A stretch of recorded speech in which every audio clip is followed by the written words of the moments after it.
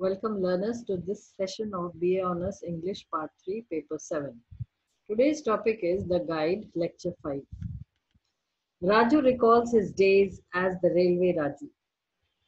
He was a very good travel guide, for he never told any of his customers he did not know an answer. He had answers for every curious traveler. Tourists of every kind visited this part of the country. Raju, while dealing with innocent type of wanderers, he was free and uninhibited in his talk, often mounting to overstatement of facts. But when face to face with scholarly and the well-heeled, he let them speak their mind and kept a low key. He knew where to talk. Raju had engaged an old driver called Gafoor with his car to whisk off the tourists to and fro from the railway station to their designated destination. And he found that they did not mind the inconvenience as long as they had a tourist spot to visit. His shop is being taken care of by the porter's son, and Raju visits him frequently to check the money. His mother wants him to work in the shop, but Raju is adamant to become a guide and he knows his job well. He has a gift of gab.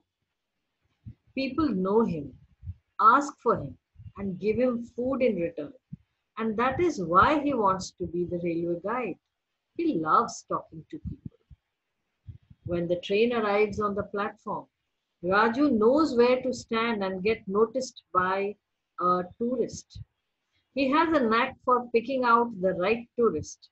He keenly classifies them into various slots and knows by experience that no two tourists can have the same interests. For some, visit the ruins, whereas the others like the pretty vistas or the hydroelectric plants. Some hanker after the beauty of nature, and some like to get drunk in privacy. Some insist on instructing him, whereas there are many who like Raju to give all the details. Then out of the blue comes this woman who wants to see King Cobra dance to the tunes of a flute. Her male companions mock her, and Raju hates them, for in his heart of hearts finds her very attractive and appealing. Marco comes first, followed by Rosie, his wife, who comes the next day.